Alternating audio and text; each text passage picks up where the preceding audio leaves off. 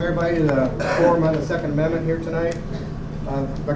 Just say a few words of welcoming remarks.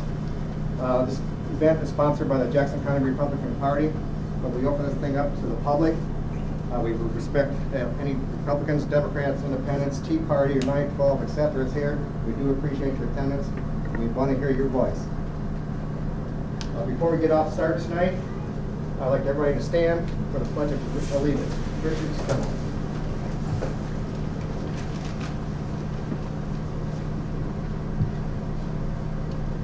Pledge allegiance to the flag of the United States of America and to the republic for which it stands, one nation, under God, indivisible, with liberty and justice for all.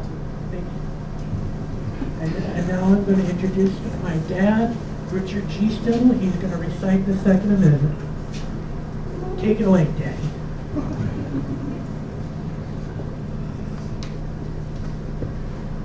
I have to excuse me, I'm a little bit nervous.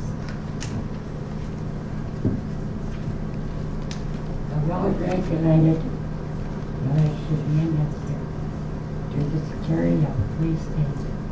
The right of the people to keep and bear arms cannot be infringed. Thank you. What we'll do next is we'll introduce our speakers, and then we'll have the speakers come up one at a time.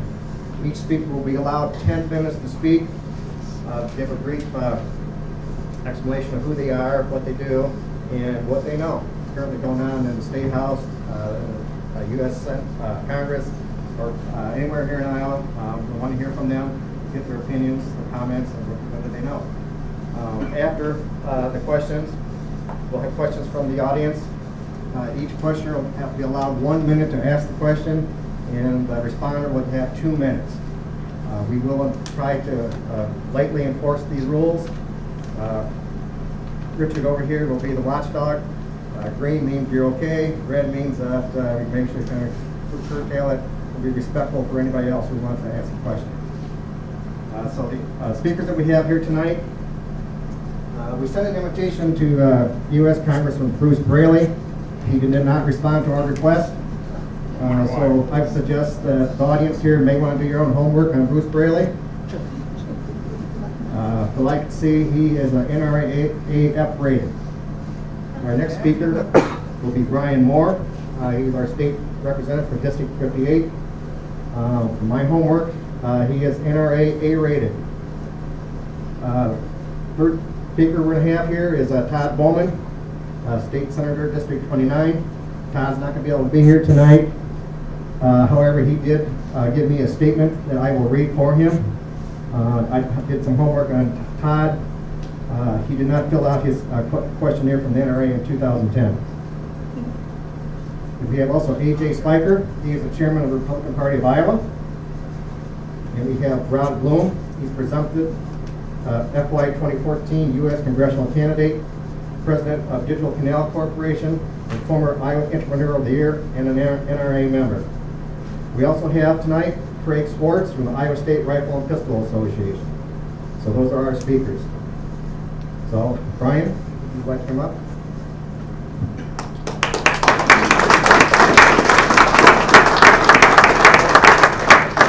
Thank you, Phil. I want to thank Phil and the rest of the Jackson County Central Committee for putting on this event.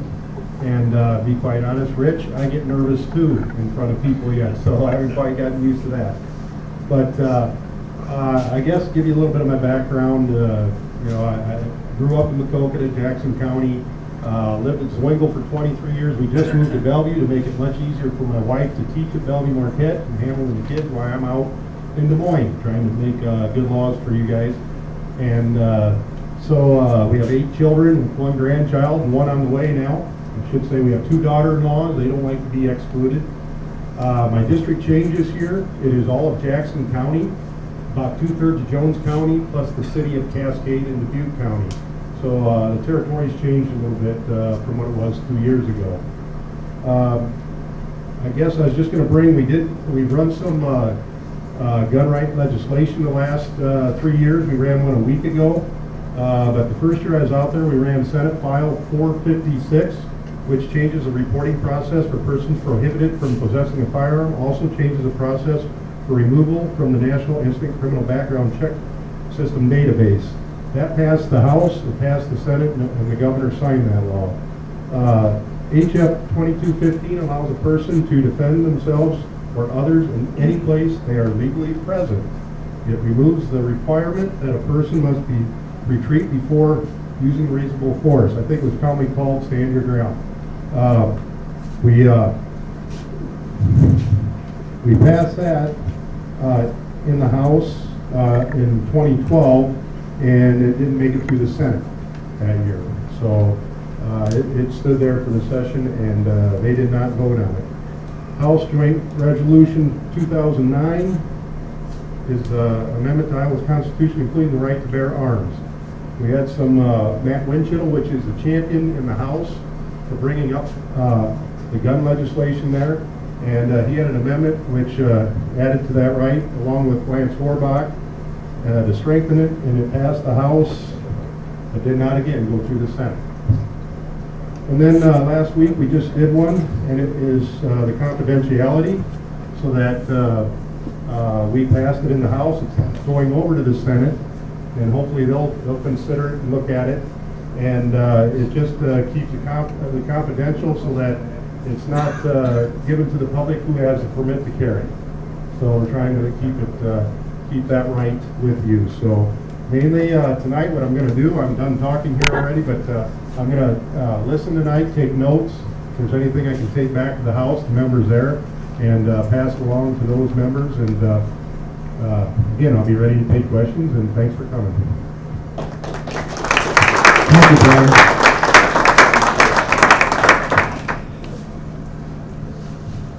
Okay, I'll take the opportunity to speak for Todd Bowman. He gave me a written statement that I will speak for him. It's a statement from State Senator Todd Bowman of Maquoketa. Thank you for the invitation to this public forum and rally for the Second Amendment and the Constitution. I appreciate the opportunity to make this statement affirming my support of the Second Amendment rights of Iowans.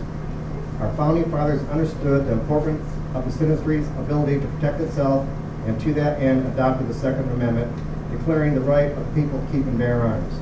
I am a steadfast supporter of the Second Amendment. In 2010, the legislature took a giant step in the right direction with the passage of Senate File 2379, which is known as the Shell Issue Bill. This bill allows numerous Iowans to carry permits. Many of these folks have been previously denied permits to carry. During the 2013 session, our focus is on improving our mental health system, not imposing new restrictions on law-abiding citizens. Like many of you, I am very concerned about our mental health system and making sure that Iowa's citizens who suffer from mental illness get the treatment and support they need. I believe that providing good mental health care for all Iowans who need it would go a long way in making Iowa's communities safer. The legislature is currently involved in a significant effort to improve Iowa's mental health care system and the way services for the mentally ill are delivered. Just to be clear, I do not support placing more burdens on the citizens who exercise their Second Amendment rights. Thanks again for the opportunity to make this statement. Senator Todd Bowman.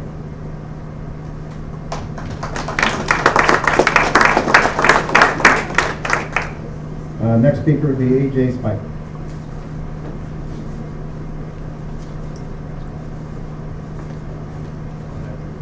Thank you.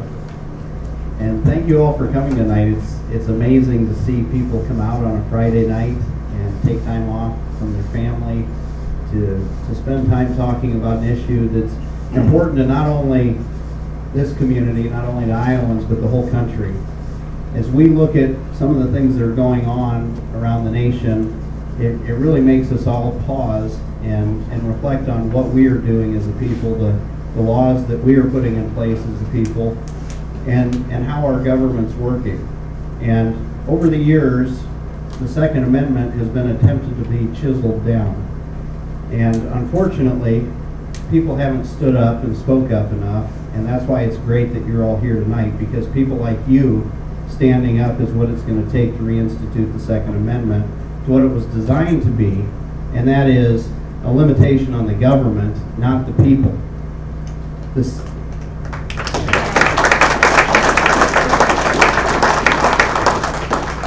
The Second Amendment clearly is designed to make sure you have the ability to arm yourselves so that in the event the country ever had a tyrannical government, you would be able to protect yourself, your community, your family, and push off that kind of a government. So I think it's important that we all speak up on this issue and let it be known that not only the Republican Party, but that people across the nation are willing to stand on this issue. Stand your ground legislation is becoming very popular in a lot of states, and I think we're going to continue to see more of that. Recently there was talk in Des Moines of a, they collect your information from these waiting lists, and currently they can publish that information, and there's talk of, let's make this list confidential. But I've got another idea. How about we not gather that to begin with?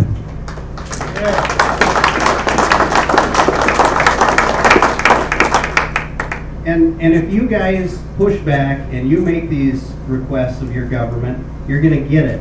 And I know in the Iowa House, the Iowa Senate, the federal Congress, the U.S. Senate, they want to be reelected, and they listen to the people.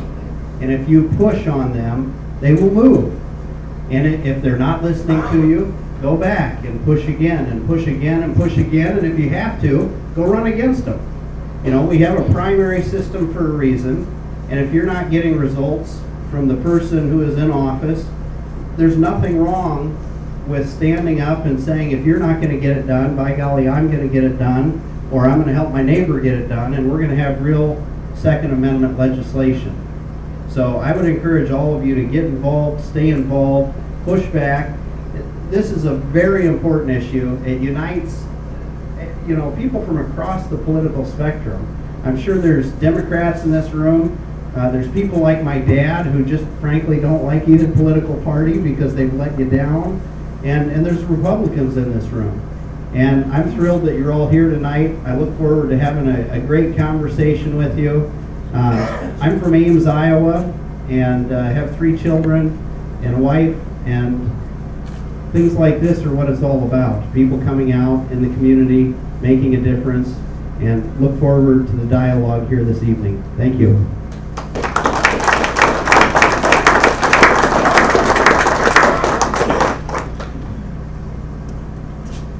Okay, our next speaker will be Rod Loon.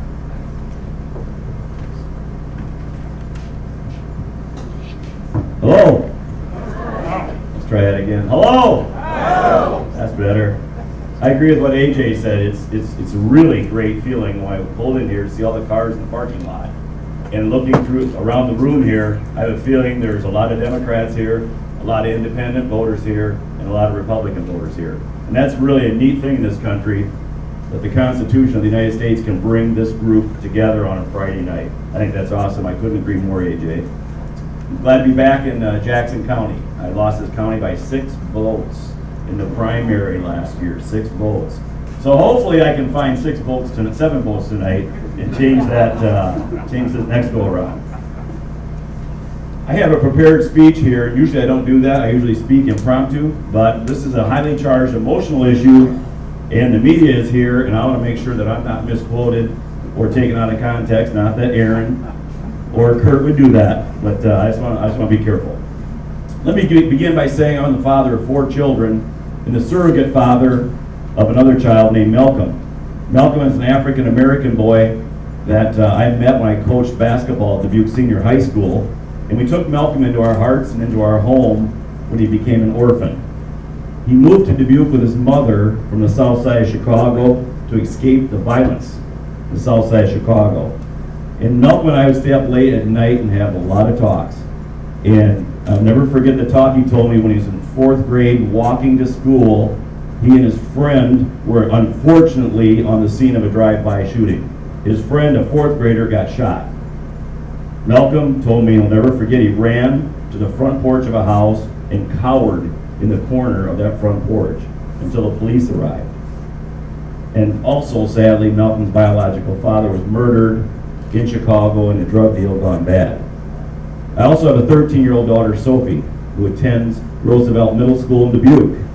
And I can't imagine losing Sophie to violence, to a senseless act of violence as a gun shooting. So the tragedy at Sandy Hook Elementary School strikes home, close to home for me, as I'm sure does all of you. Because protecting our children from violence isn't a conservative position, and it isn't a liberal position, it's a common sense position.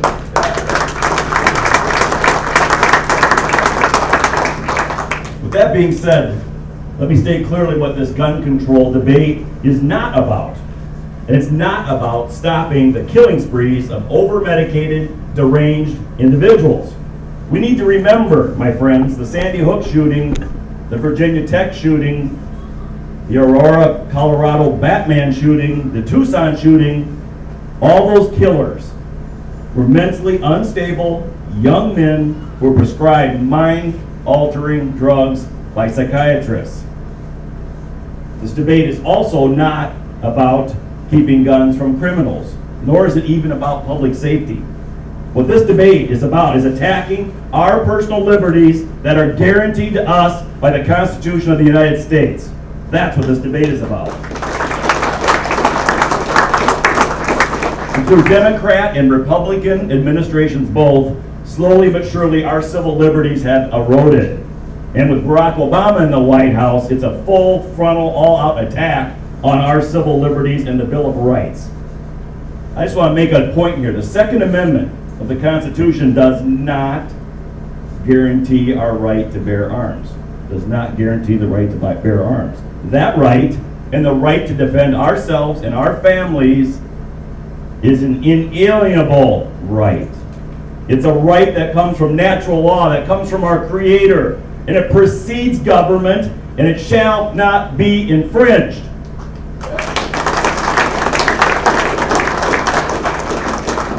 Since the right to protect ourselves and our families does not come from government, it is not a government right they can take away. Restricting the type of guns that us law-abiding citizens possess, it only empowers criminals who don't really care about the laws, do they? And it makes us, law-abiding citizens, much more likely to become their victims. So often when a tragedy occurs in this country, citizens ask government to, quote, do something about it. We need to do something about it. And in the rush to make citizens believe that government is all-powerful and government is capable of anything, legislators pass laws that do what? They typically take away our civil freedoms and liberties. And the truth of the matter is that government cannot prevent bad things from happening. The truth of the matter is that laws that they pass in response to tragedies seldom solve the problem and seldom protect us. And the truth of the matter is gun control laws seldom prevent violence. By way of example, a government agency, the Center for Disease Control and Prevention, it's a federal government agency, studied the assault weapon ban and other gun control attempts. And they found, here's what they found, I'll read it word for word, insufficient evidence to determine the effectiveness of any of the firearm laws reviewed for preventing violence. Insufficient evidence. As I said earlier, my surrogate son, Malcolm's father, was murdered in Chicago. Malcolm was involved in a drive-by shooting. So I thought, I want to compare Chicago to Iowa, out of curiosity. Because the population of the city of Chicago is roughly equal to the population of the state of Iowa. And by most all estimates, Iowa has 2 to 3 times the number of guns as the city of Chicago does. 2 to 3 times the number of guns, because they have some strict gun control laws. Therefore, if it were true that guns create violence, then shouldn't there be a lot more murders in Iowa than in Chicago? But guess what? Wrong. Way wrong. Chicago averages over 400 murders a year by guns. 400 murders a year for the last 10 years. Iowa, 2011, we had 23 murders with guns. If we look at the big picture, if we look at the United States of America, 80% of counties in this country have 0 murders with guns. Okay, however, 3% of counties in this country, 3%, account for 70% of the murders with guns. Just 3%. Where would you guess that gun ownership is the heaviest? In the 80% where there are 0 murders. That's where the gun ownership is the heaviest. And interestingly enough, the murder rate in this country has dropped by 50% over the last 20 to 30 years. But mass killings have increased. Isn't that interesting? A couple reasons I can think why is we heavily medicate these individuals, okay? And secondly, the media. They're made famous, so they're going to go out in a blaze of glory. Those are a couple things we need to look at. So who does kill people? What does kill people? By and large, people who accept violence as a way of life. People who live in poor urban neighborhoods typically kill other people. And disproportionately, young men of color kill other young men of color. The current focus is on the objects, the guns.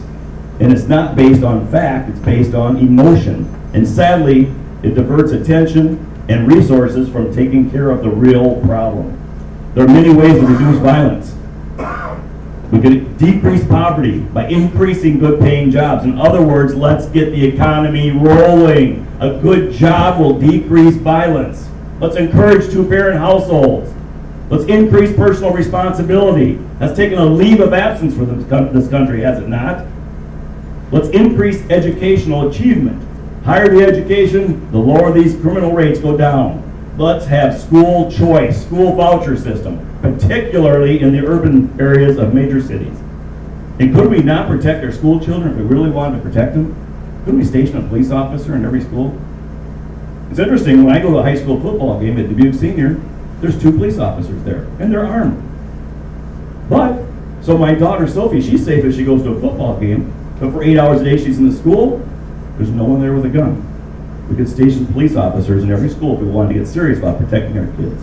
So in closing, as Ayn Rand said, she wrote the famous book Atlas Shrugged, instead of doing things that make us feel good, let's actually do good. Thank you very much. Great to be here.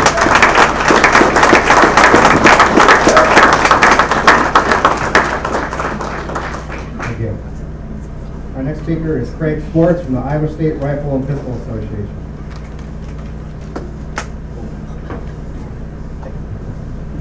I always enjoy coming back over this neighborhood. I grew up in the area west of Davenport, between there and Bluegrass. I had relatives that farmed up here, Delmar area. Wife used to teach at Briggs Elementary School here for 7 years, and I taught in Calamus, Iowa for 8 years. This was back when I had color in my hair. What I do now is I represent the Iowa State Rifle Pistol Association, the Iowa Sportsmen's Federation, which is a lobbying group, capital, and I also de facto represent the NRA. I work gun shows. I work about 20 gun shows in the Iowa, Des Moines and Cedar Rapids a year. And I sit at the door, and sometimes it's 20 below zero in the doorway, and we sit there and we bark at you as you come in, try to get you to join the National Rifle Association. And over the past, say 5 years, it's been interesting to watch what's happened to the lines at the gun shows. We'll have a line 5 blocks long in Des Moines, people waiting to get into the show, standing in the cold, sometimes it's wet, and they're waiting to buy 22 bullets at $7.50 per 100. They're waiting to buy a $600 AR-15 for about $1,500 if they can get one, or a Glock, $450 Glock pistol for maybe retail price of around $700. Components for reloading, I reload about 34 calibers. The components have gone sky high. You all know this. I'm probably not telling anybody anything they don't know. If you want ammunition, you're going to pay for it. Anything that you do that has to do with the Second Amendment right now is in a panic at the gun shows. Now, I remember, and I think some of you in here are old enough to remember, that this same thing happened under the Clinton administration. Exactly the same thing. In fact, I'm still reloading with primers that I bought during the Clinton administration. So some of you know what I'm talking about. But I'm smart enough not to have to buy them this time. as I sit there at the door of the gun show and I ask people, and here's the deal, and if you come over to Cedar Rapids tomorrow, I'm set up over there. I've got a brother and I that have been doing this forever. If you come over there, we'll bark at you on the way in, or you can join the NRA back here tonight for 25 bucks. I hope it's okay to advertise this, but you can join for 25 instead of 35. Use your credit card, cash, check. I don't take kids or girlfriends, but anyway, if you bring that receipt over with you to Cedar Rapids tomorrow, you get into the show free, which is $7 to get in the show. So you can see this is a pretty good deal. I also give you a cap that's 15 bucks on the website. So let's try to add all that up. I'm giving you a $10 discount. This is what I do to everybody at all these gun shows. $10 discount. So instead of $35, it's $25. Get in the show free, and okay, that's $7 more bucks. Give you a $15 cap that if you've ever joined online or somebody calls you in the middle of the night on the phone and tries to get you to join, you know damn well you never get that cap. And you ought to hear the people. That people are in my face at these shows because they didn't get this cap that came from China. But they're in my face.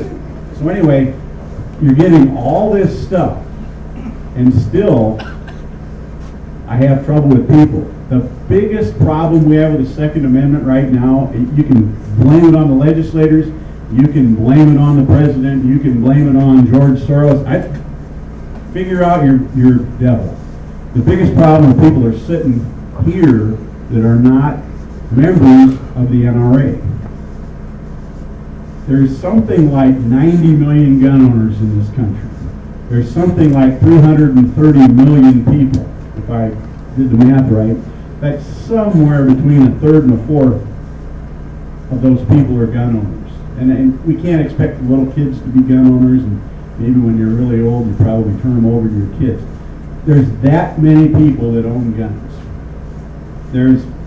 We're just cracking 4.5 million again in the NRA. The last time we did that was when Clinton was in office. And it was a great thing in '94. If you were back then and you remember voting and you remember watching the returns, it was a blast to watch those people who voted to take away your gun rights. It was a blast to watch them go bye-bye. And they went away. But the problem is they've been coming back. And they come back worse and worse. So the only thing that will help most people, certainly everybody in here understands everything about the Second Amendment and the Constitution, so I'm preaching to the choir here. But it's very difficult to be informed if you sit at home and watch the nightly news. You know this. I'm not telling you anything you don't know. But if you join the NRA, you at least get a magazine every month that's about 3 months behind in its publication. But you also can sign up for email alerts. You can sign up for all sorts of things that will keep you informed. Information is what you need. You have to know when it's time to make a phone call. You have to know when it's time to email legislators. If you don't have some organization that's doing this and helping you out, you're going to be in the dark. Now, as I sit at the gun show doors, I'm always amazed at the kind of people that don't join NRA. There's always usually one leader. There's 3 or 4 guys come through and you say, "How about joining?" "Nah, I already got one of them. I already got one of them." No, he doesn't. He doesn't know what it is. But he's the leader. Then there's the people that say, "I don't agree with, I joined, but I don't agree with it." Well, I don't agree with some of the stuff that my wife says. In fact, as you get older, it's past the 50% thing, but well, she doesn't agree with me either, man, so I understand. But the church, I don't agree with everything they do. I mean, who do you agree with totally? Nobody. But you've got to agree that the Second Amendment is a right that was given to us by our Creator, and you have to agree to that. Who else is going to help you with that? Those people that absolutely, and the funniest one I've ever heard is, "I don't want to do this. I'm not going to join because I don't want anybody to know I got guns." Okay, tell that to Randy Weaver.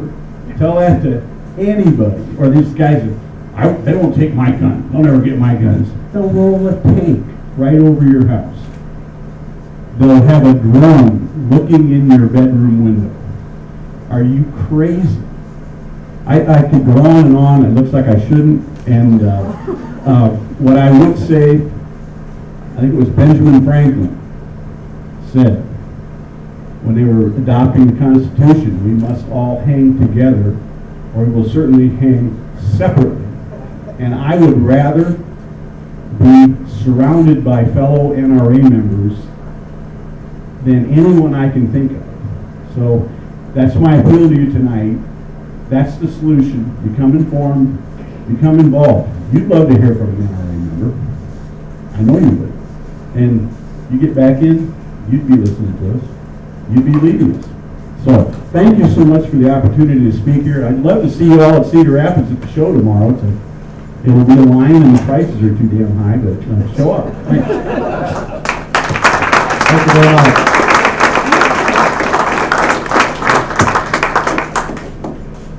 Okay, what we're going to do now is we're going to open the forum up to questions. Anybody in this audience can ask any question of our speakers.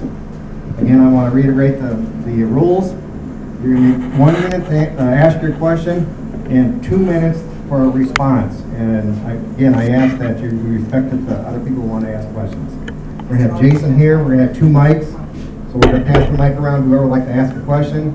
And then who you would like to direct it to the speaker. And I'll hand the mic to that particular speaker.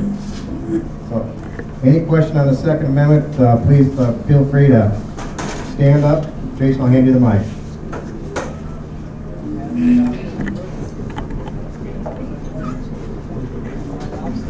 Yeah, the Second Amendment, I'd just like to read the definition of infringe. It says to break or ignore the terms or obligations of an oath, agreement, law, or the like. So all these politicians who break this law are guilty of treason, basically. And to the man with the NRA has been around for how long? And the fight just keeps getting tougher. What's up with that? I mean, it don't sound to me like the NRA is doing anything except gather a list of people. We had the biggest violation of our rights about 1.5 years ago. And Brian, I talked to you about that. There's 57,000 acres of ground here that was covered with gypsy moth spray. And the sheriff in this county would do nothing. You can't violate our rights and do nothing and be the sheriff of Jackson County. The people in this county ought to be infuriated. One note to the audience, I did invite Jackson County Sheriff Kettman. I had hoped he'd be here, but I don't see him in attendance. The other thing is the definition of the militia. The militia is every man, able-bodied man from 20 to 50.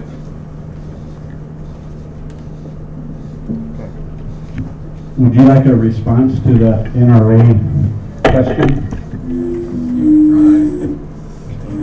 Okay.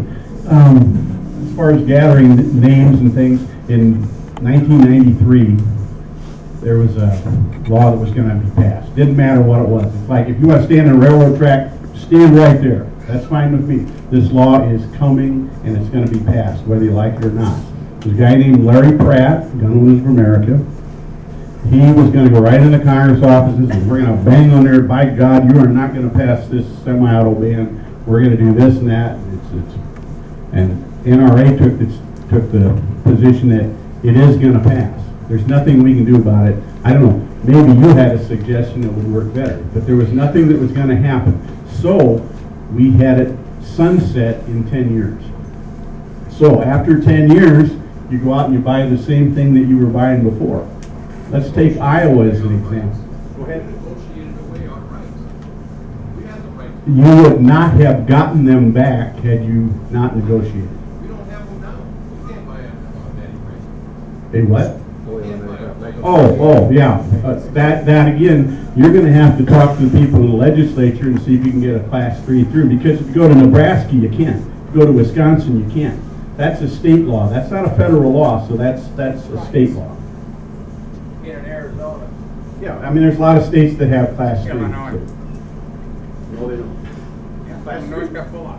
Wow. Yeah. Can't have a gun. Yeah. Carry it, you buy it, you pay the tax stamp. Did we fully answer your questions? Next questioner.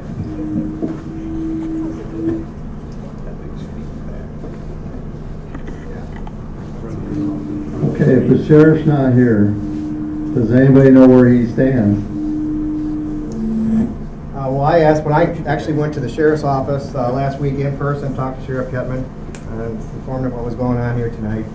Immediately after that, I went over to the Maquoketa Police Department in person and let them know as well. In my opinion, the sheriff is the people's friend. In times like this, if the government wants to force us down our throats, the sheriff has to stand with people. That's my opinion, and the sheriff is our friend. I hope that the rest of you think that as well. I hope he'd be here so he can hear that, but he's not. I need to speak to that.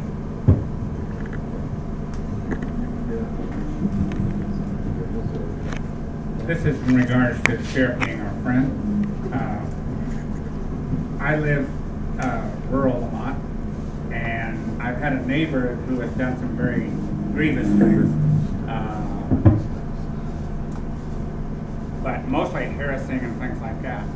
And on one occasion, he crossed over on my property without permission, and after he'd been told not to. In a discussion that we had, he threatened to do me great bodily harm. The language is not fit for ladies. And so, when he was approaching my car, I was sitting in my car on my lane, 150 yards into my property. He approached my car, and I had a handgun laying on the seat. As soon as I reached over and grabbed it, he took off, and I stepped out of the car, and probably out of frustration and whatever, I fired it in a ditch. And I was told that that's what got me in trouble. It cost me $1,000 to get myself out of that. It was 150 yards of my property. And I had been verbally assaulted. No, Ross is not our friend. Thank you. Your opinion. Commissioner?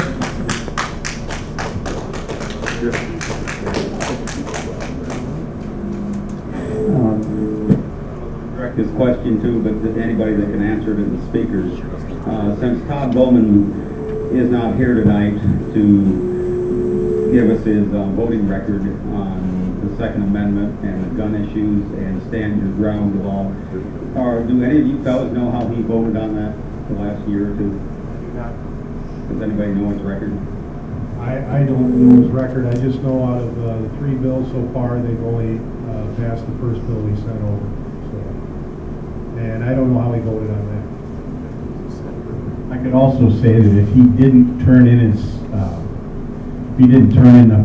the form that we send out, the questionnaire, he should have turned that in. But I've heard nothing either way from him. Well, in that case, I would sure recommend everyone in this building contact Todd concerning this here, because I don't know where he stands, honestly, just based on the statement that he sent.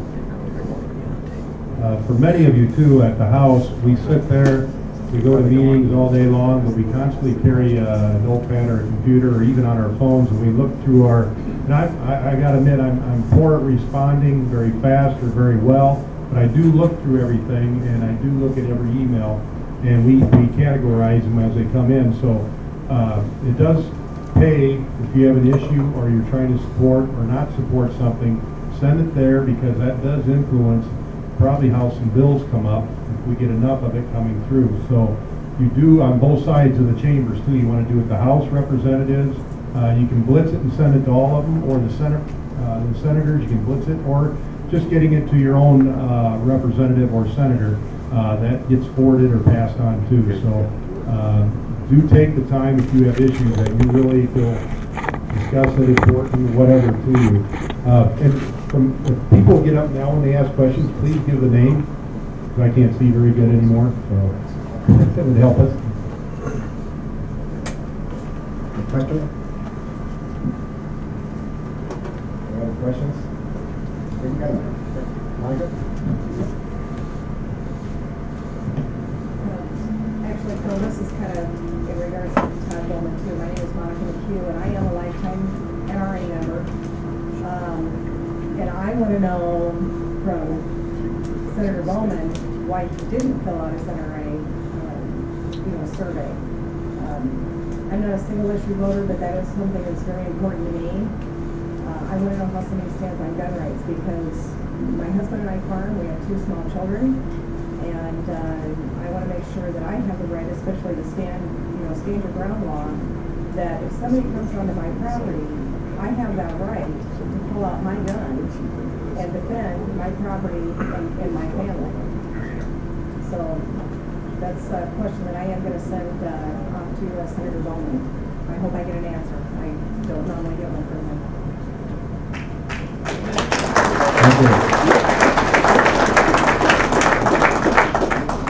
Next questioner.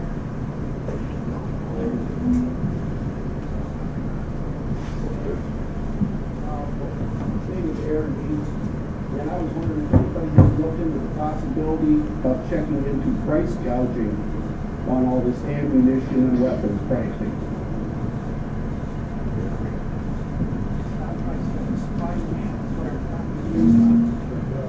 Look at the price of eggs.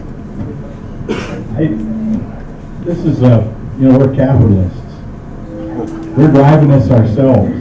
What happens to gasoline when everybody wants it? Or, chocolate. What happens to roses around Valentine's Day, for God's sake? If what I said before was true, if people are all running in, you can generally buy a Glock. Now, I'm not seeing a gouge, and let me explain. If my brother and I were looking at Glock pistols, and I don't need one, but we were looking, and they're all the same price now. You never see that at a gun show. So they're all at retail top price right now. Doesn't matter if you go to Mike Volpain or Mark C. or any of these guys, they're all the same price. And the AR-15s are all supposed to be somewhere around $15.95. Now we all know we didn't pay that. And the ammunition is whatever you want. The one thing I saw tonight, which would be gouging, I think were small rifle primers at $75 a thousand. But you know what? If there's some idiot that's going to pay that for them, and there must be. So my advice to you is hold off. Just say, same with food, same with gasoline. Hold off. Yeah, I just wanted to speak on that. My name's AJ Spiker again. And, the Department of Homeland Security purchased submitted a purchase order in March for 1.6 million rounds. Billion with a B. We're not onto the trillion yet. Rounds of ammo. So, I'm pretty, I didn't just get out of bed. They're helping drive up these prices because they know people are suffering in this economy. Gas prices are high, food prices are high. They drive up ammo and gun prices, and it prices people out of the market. So I think we need to all be talking to our federal congressmen, senators, and tell them that we need to put some restrictions on the Department of Homeland Security and some of these other federal entities that have no problem adding to the national debt and driving people like us out of the marketplace. Well, let me see if I got this right. The Department of Homeland Security buys 1.6 million rounds of ammo. Billion with B. And if we take all the rounds that were expended in the Iraq War, does everybody know how long it would take to fire or go through those 1.6 million rounds? 24 years. What are they going to do with all that? My question. Makes me nervous. Makes me nervous as well. 24 years. What about the armored personnel carrier?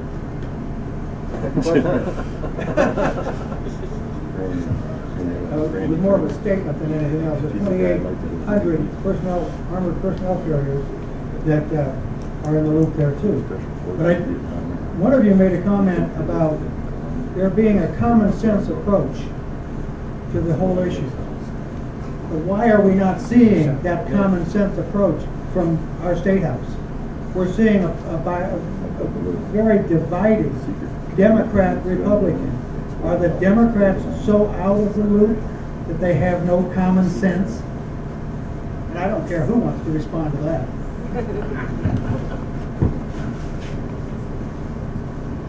I'll give you my perspective on that a little bit. Since I've been there, and it's only been 3 years. I'm just in my second term. What I see out there is you have about 80–85% of people who work together, no matter what party they are. Part of the problem is you get leadership on both sides that have been there for maybe too long, is what I see. But they set the pace of everything, and they've been struggling against each other, and it's all based on who gets the majority. And that's what happens. And in this group, you want a conservative base in there to promote, that tends to be the platform for what you guys are trying to promote. So it's getting more and more important that we get out there, be active, to put the type of people you want in there. And, you know, I don't want to be in there 16 years. I've been running, trying to get a term limit bill the last 3 years through. And it didn't even make it out of subcommittee this year. The first year, at least I got it to go to committee. And this year, and even some guys I thought that came in with me, they would understand this. Let's get, and after you're there, I don't know what it is. It must be like drugs. You get all into the situation. You know, I mean, you get wrapped up, and it's not that we're getting paid a lot. We're getting paid adequately, I think, but we're not getting paid a lot. But they lose senses. And what I also see out there is you get some extreme people in certain districts that they're able to get in. I think there's some districts they could run a monkey with an R or a D behind their name, they'd get in. And that's where I think, you know, even if you are in a Democrat or Republican district, we should be primarying these, whether they're Democrats or Republicans, and try and get some common sense people in there. That's my perspective, I guess, from being out there so far. So just to enlighten a little bit.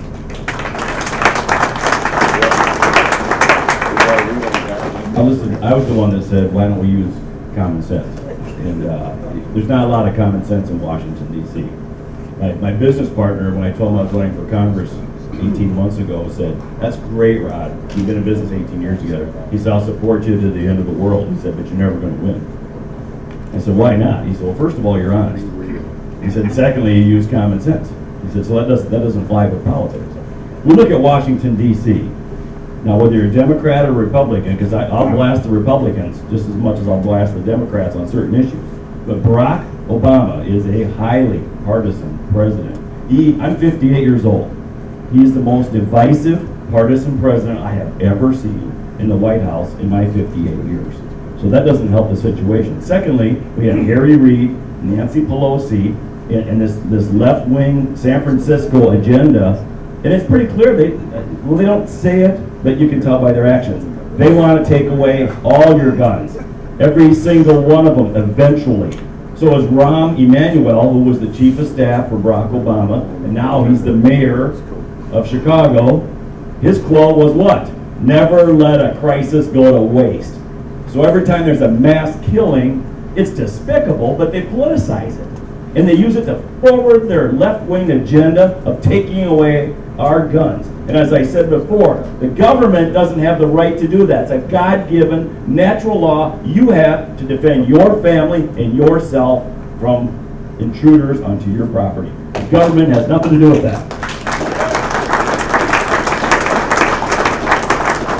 But that's their agenda, and you know, every time something bad happens, they're going to keep waving this flag to take away some more of our personal liberties and our rights to defend ourselves. So it's going to be tough slogging all the time. But seeing this many people here tonight absolutely warms my heart, and seeing the membership of the NRA continue to grow, and to see people continuing to arm themselves. My God, I'm starting to look for stock in companies that make guns, because Barack Obama is the best thing that ever happened to that industry, huh? But this warms my heart. It really does, to see this kind of turnout and this kind of caring on a Friday night. This is awesome. And because of this, their agenda will not get through. I just heard that I talked to a parent who has service, son in service, and her husband was careers in service.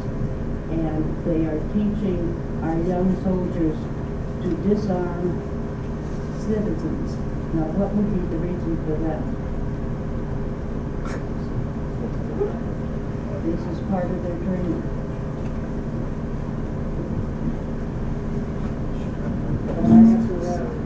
We have a questioner that wants to answer that.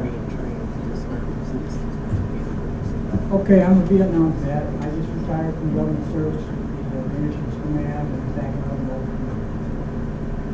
The big push for our servicemen is to disarm people like in Afghanistan.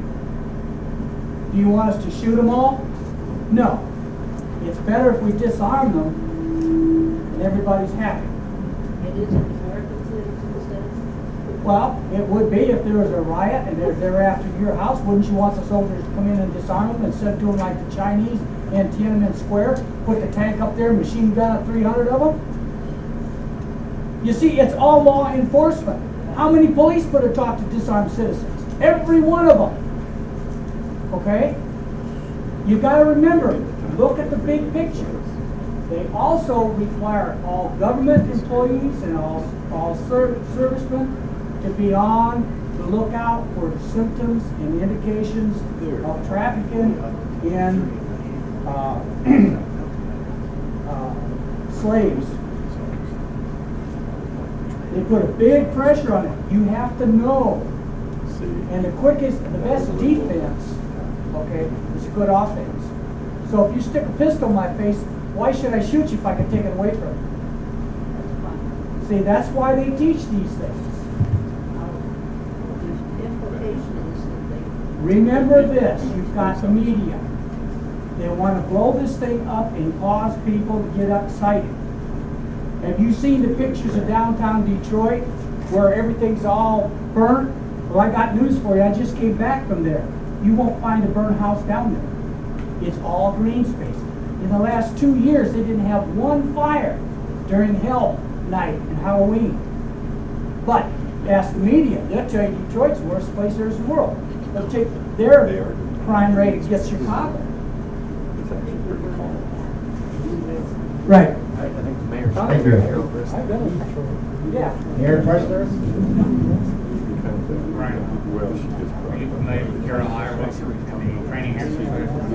I'd like to ask all the guys on the panel whether they actually believe that a young man deranged on SSRI drugs can do the damage that was done in Sandy Hook, in the theaters, in Arizona. Do you actually believe that a deranged young man can go in there and operate that type of weaponry that skillfully when he's on those drugs and he's whacked out? Yes, I do. Because when you look at how many rounds are expended and what the actual count of hits was, it isn't all that great. I wouldn't call any of these people marksmen. So, and you know, me, if I was going to do something like that, you sawed-off shotgun and you run through. I'm not trying to give anybody here any implications of what you should do, but we're talking. What would happen if somebody just right here stood up and just went nuts? How many people? Maybe, and there is the answer to your question. These people were all taken out in these gun-free zones where you can't come in with a firearm. I wanted to make a response. I taught school 40 years. That's why I got gray hair, white hair. I taught in the inner city of Des Moines the last 28. I do not believe having armed cops in the school is the answer, and I'll tell you why. The armed cop is there every day, and he knows the kids, and the kids know him. These kids that pull this crap, and it's not a matter of if it's going to happen, it's a matter of it is going to happen. When is it going to happen? What can we do about it? It would be so simple for me just to walk up to the cop. How you doing this morning? Now I've got two guns. I've got his gun, I've got my gun. And there's no way you can train somebody for something like that. There's absolutely no way. I think the only reasonable response is to follow Israel's example. And teachers, there was no reason I couldn't have gone every day of my life with a little J-frame tucked in here. And if somebody would have seen it on me, they should have fired me or thrown me out. The women teachers would have to have the gun on them. It couldn't be in their purse. And this is not the NRA's line. This is my line as a guy that taught 40 years. That's the only answer.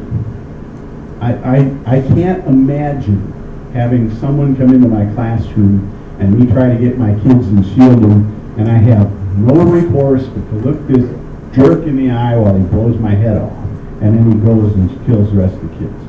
That absolutely has to be stopped, and I think the only way to do that is what I put forward. Now, that's not going to fly politically. It isn't.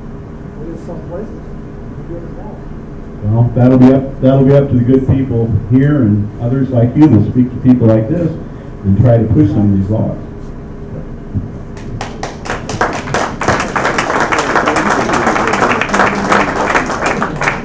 I would say crazy people do crazy things, and you can't, if you have a government that is capable of reacting to this kind of a situation, it means you're not free anymore and you're in a cage.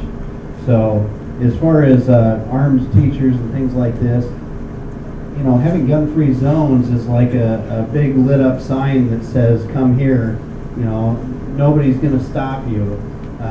No different than you go to a mall, you'll see malls, gun-free zone, you know.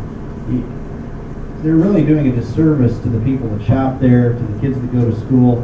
You know, personally, I'm not in favor of a TSA-style school or a TSA-style mall, but I certainly think that teachers who want to arm themselves ought to be able to arm themselves.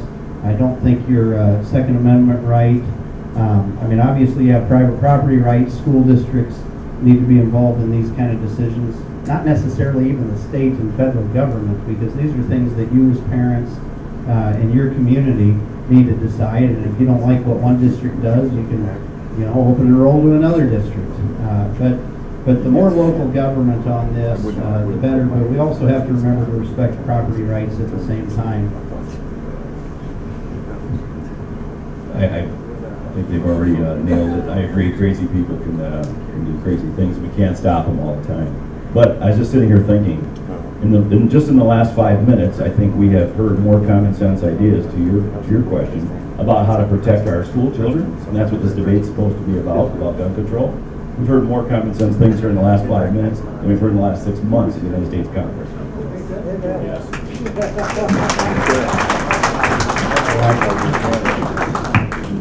All right.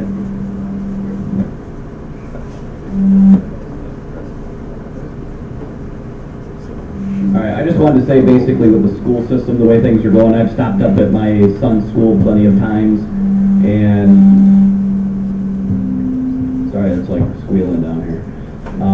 But anyways, when you go to the school and they have that little buzzer on the outside and I buzz the button and nobody's looking at me, opens up, I just walk in. I mean, talk about common sense. Let's start worrying about, okay, who's at the door? What does he look like? What does he have? Does he look like he's got a big trench coat with a gun? Or, you know, there's a lot of common sense things I think we can do in our schools, but also we need to get a lot of things passed along with, you know, the whole system. Like, you know, you mentioned about you should be able to go to the school with a gun if you're a teacher or you're a staff member or maybe even the janitor. The bottom line is we need to stop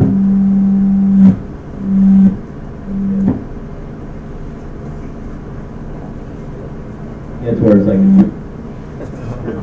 there's just a lot of things I think that can be done with common sense. And like I said, I agree with the NRA guy up here up front that teachers and everyone should be able to be armed. And just the fact, just take the signs down. I mean, take the signs down that says gun-free zone. Let's start there. I mean, it's a simple procedure. Thank you.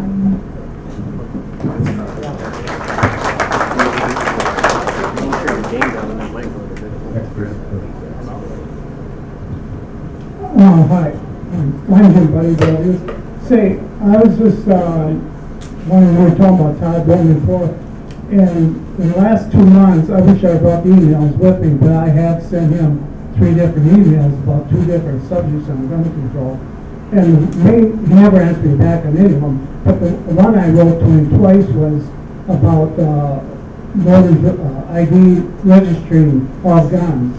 And that's something he's never responded to me on, which everybody knows here that anybody registering guns is not going to accomplish anything as far as violence. So I'm another one I try to contact Todd, and I never had any response on gun issues. Hey Brian, is there any legislation or anything coming up in the House or Senate on background checks or anything right now that you know? There is Matt Winchell has brought that. He says that's a potential thing. It's come up. I don't know where it's going. It doesn't have a lot of traction right now, but there's some talk going on there. For a little bit. I'm not on the judiciary, public safety committee, so I got my own world with the other committees at this point, and things are moving fast with funnel. But I just heard some rumblings about it. Questioners?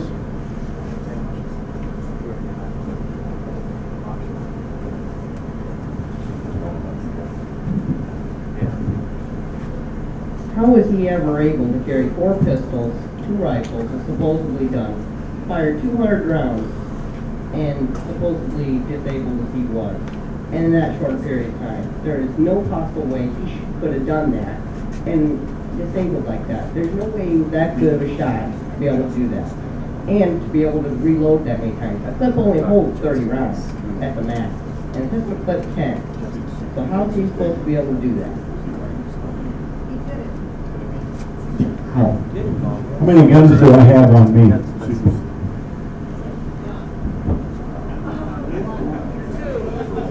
How many guns do I have on me?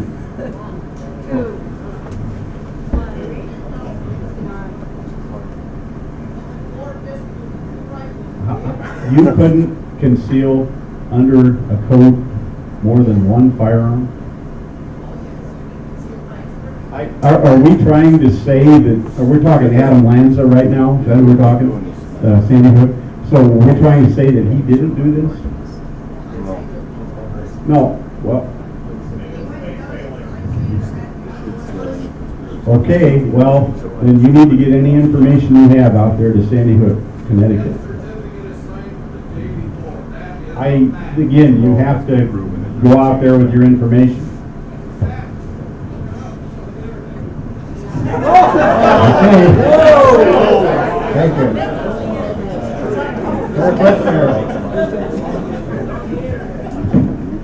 This is for Brian.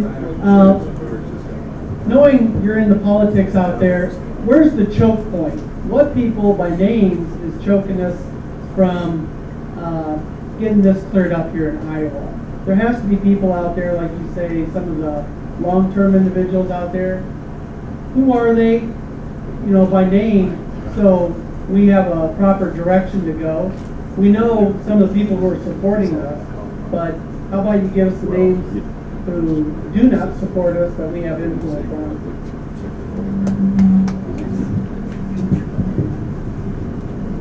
I guess I can give you the leader of who decides what is run or isn't run over in the Senate. Because we showed where the laws that have come up, we passed them in the House with the leadership we have at this time. Groundstall from Council Bluffs, Mike Groundstall. He is the leader, the Senate leader of the Democrat Party. And by being the leader, he gets to decide what bills will be or will not be run. It's that simple, I guess. And he's been there 20, 30 years. No questions? How about if I throw out some talking points and maybe it sparks more questions?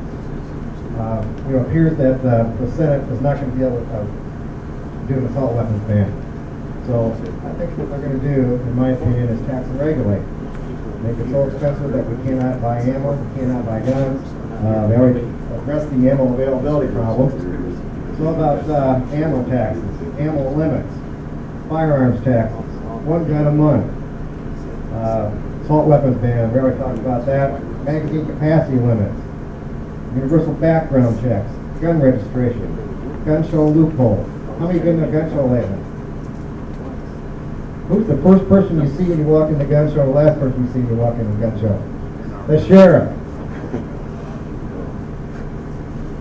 Come on, give me a break. We talked a little bit about the mental health. Also along with the Obamacare, the doctors that asking you if you own a gun in Obamacare. We addressed arming schools. We have not addressed concealed weapons permits. So there's some talking points. If anybody care to ask any questions about those, please feel free. I'd like to hear it. more questions? Please feel free. We're all here in this forum to speak freely. I'm Mary Hammond. I taught school in Maquoketa for 35 years. And we teach our kids all along. Our kids were taught to get under their desks for protection. That's just setting them up. You know, and we've taught that all along. Obama's children, there are 11 guards in that school besides the Secret Service. Why can't we have something like that in our schools? You want to pay for it? I don't understand what Federally funded, of course. You want to answer that? That's true, we do pay for it. Yeah. You know, funding's always an issue with education, and probably take more than 2% allowable growth to handle that one, so. I agree with that. I mean, they fight having guns for, you know, guards or whatever in schools. And look at his children. And I don't deny him the right to have them. I think that's fine. I'm sure it's senators and, you know, it's Congress's children that are in that school. But I won't argue.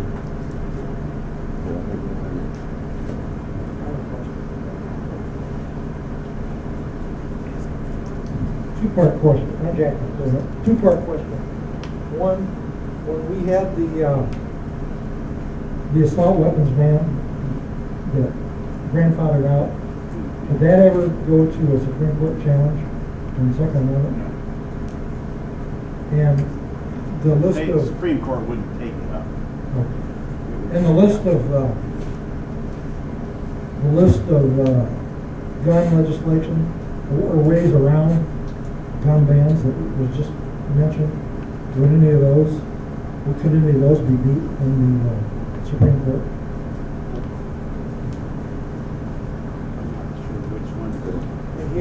You had a litany of how to control our weapons without taking guns away. He was proposing, those aren't Right. things, they aren't things. No, but there are things that might happen. And those are just talking points. Right. I'm trying to elicit Right. questions from the I audience just here. wondered how many of those things, would all those things stand a Supreme Court challenge? That's all. They'd have to take it up. The Supreme Court has not been an organization to take up anything to do with the second. The last time they really did was 1934. I think it was 34. So they're not allowed to. So the Heller decision was a big deal. And God knows what the next Supreme Court will have as members. The best bet's get the legislation done and you don't have to worry about it. I agree. You know, start using the hammer. Over here. I got one guy back here. Hold on a second. Line back here, Higher Ed Director. I speak pretty well about myself. I just went there a week ago. I've been an undergrad instructor for 5 years now. I've been around firearms my life. I hear a lot of things going back and forth, and I hear a lot of people saying a lot of stuff. I'm also insecure. To give you a little background. I protect a large corporation on the electronic side. And I can tell you a little bit about some stuff, and I've gotten real involved in a lot of these debates that we're going on. We had one in City Council. You might have read the paper, our sheriff, pretty good guy, pretty standard guy. I've got a couple of questions for you folks in the crowd, and for these guys. We had a Amazon and it says it's from the NRA. I belong to the NRA, but they aren't my people. I get information from them, and I do something. You know, how many people in this room tonight have written one of the legislation in the last year? Oh, great! I was thinking it'd be a lot less than that. How many people in this room know when there's something important coming up when they need to write their legislation? And why? Where do you get that information from? You get it from the media? Newspapers are a little out of date. They can be. The internet helps, because everything, and some gentleman said everything's on the internet. He made that point. Not everyone's funny. But and there's all kinds of outlets. I mean, if there's something going on in the world and you're hooked up to the right place, you can at least get notified of what's going on, and you can at least, you know, make your information the right way. There's all the NRA has a really good site, the NRA ILA. That if you can go out there and fill out some information, remember who you are, you can write 10,000 characters and it will pick out all of by your zip code, it will pick out all of your representatives nationally and locally. And you can send one email out to everybody. Some of the reason that some of this is going on is because of people like us. We're writing that and they're feeling the pressure. The NRA is not going to help us to the point that they can stop everything that's going on at the federal level. We have to do that. That's us. That's why Phil put this on tonight, is because he wants to make sure that we're doing our part. And I've only recently gotten involved in it. I've only been pushing this for the last probably 2 years. Starting to go to these public meetings, which I love to see. And I've traveled over now to come up here.